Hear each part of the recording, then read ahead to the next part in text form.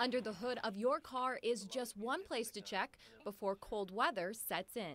The belts are always located on the front of the engine, not necessarily the front of the car. Keith Kotrowski is mechanic at X Factor Automotive in Wausau. He says finding cracks in the belt is one way to see if your car needs maintenance. The cold weather is very hard on the belts and hoses, tires, starters, batteries.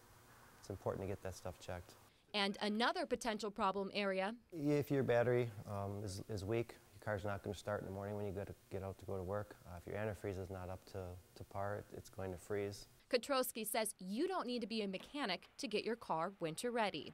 There are a couple things you can try at home to see if your vehicle is ready for winter. Let's say you want to check the tread on your tire. You can do this by using a simple penny. Just put it between the tread on your tires, and if it's past the top of Lincoln's head, you're clear.